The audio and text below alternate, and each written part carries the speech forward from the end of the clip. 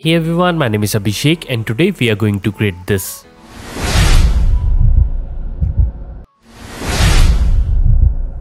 So this smoke logo reveal is created in After Effects without using any third-party plugin.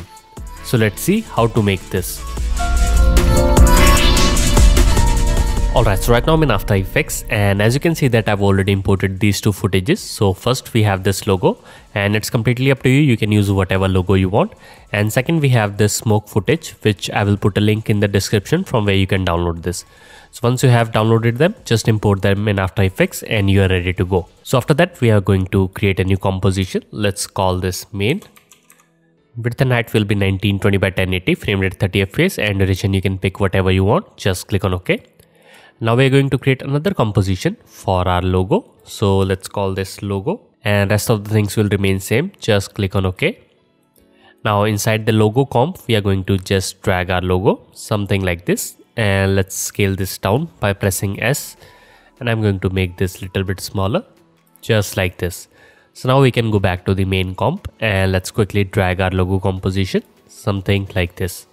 Now let's create a background. So for that we can right click, new, and let's create a new solid. Let's pick a color and I'm going to pick this dark purple color and let's make it even darker, something like this. Just click on OK.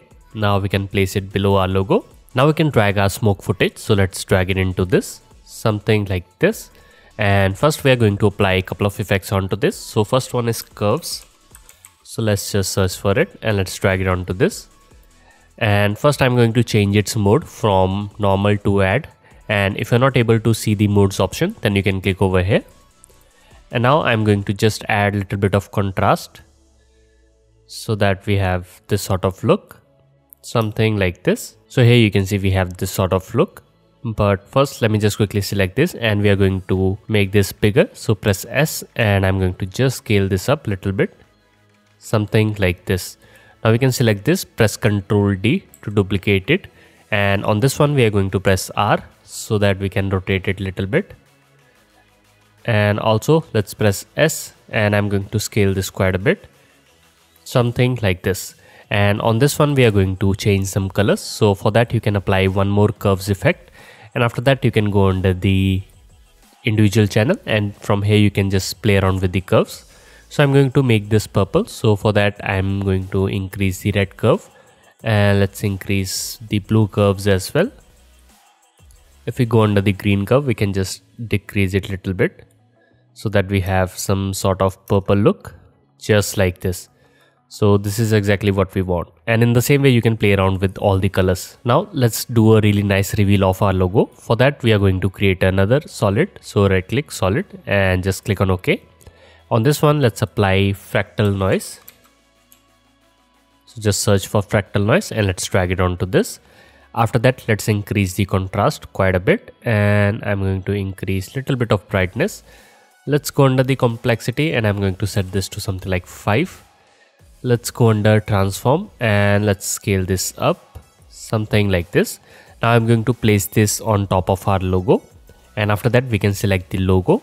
And from here we can change the track matte option to Luma matte so that you can see that only a couple of parts are visible, and we can control this by simply moving the brightness slider, something like this. So let's animate it quickly. So in the beginning I'm going to set this to something like -300. Let's add a keyframe and let's move ahead somewhere around here. I'm going to just reveal the full logo, something like this. So if I play back, here you can see we have this really nice logo reveal. But if you think that this is too fast, then you can just simply select this, press EU, and you can move the keyframes ahead, something like this. So I think this is looking fine. So once you're happy with your reveal, we can add some more particles to this. So for that, let's right click, go to new, and let's add a solid. Just click on OK. And on this one, we are going to apply CC particle system 2. Just select this and let's drag it onto this. And after that, we are going to change a couple of settings. So first, let's go under the longevity and I'm going to set this to something like 3 or 4 maybe. And let's go under the producer. And let's set both X and Y to 0. Now let's go under the physics, and I'm going to change the type to fractal explosive, and gravity we can set this to 0, so that you can see we have this sort of look. And also we can go inside the particles, and let's change the particle type from line to, you can pick whatever you want. There are a bunch of different types, and I'm going to select this one. And after that we can play around with the size. So let's increase the size variation, and I'm going to decrease the death size and birth size, and rest of the things will remain same. Let's change the color. So I'm going to make this white, and this one I'm going to make this purple, just like that. So here you can see we have this sort of look, and right now the particles are coming way too fast. So for that we can just simply decrease the birth rate. So we can set this to 0.5 maybe, something like this. And also we can decrease the speed, so we can set this to 0.5 as well. Now we can add a keyframe to control this. So let me just quickly do that. So in the beginning we can set the keyframe for birth rate, and let's press U to reveal the timeline. After that you can move couple of frames ahead, and then you can just simply change the birth rate to 0, something like this. And if you want more particles, then you can just simply set the value to 1 in the beginning, something like this. Now let's select this layer, and I'm going to set this to add as well, and we are ready to add some glow to this. So for that, search for glow, and let's drag it onto this layer. Now we are going to just increase the glow radius a little bit, and let's decrease the glow intensity. Now you can select this, press Ctrl D to duplicate this, and after that let's increase the glow radius and intensity, and we can press Ctrl D once again, so that you can just play around with these values, something like this. So here you can see we have some really nice particles, and if you want to increase their velocity, then you can go under the velocity, and you can just simply set this to whatever value you want. So if I set this to 1, so now if I play back, here you can see particles are coming at a large force, and if you want this type of look, then you can go with this. And once we are done with this, let's add some glow to the smoke as well. So for that, let's select the smoke, and let's drag glow, and we are going to just increase the radius a little bit, and let's drag the intensity, then press Ctrl D, something like this.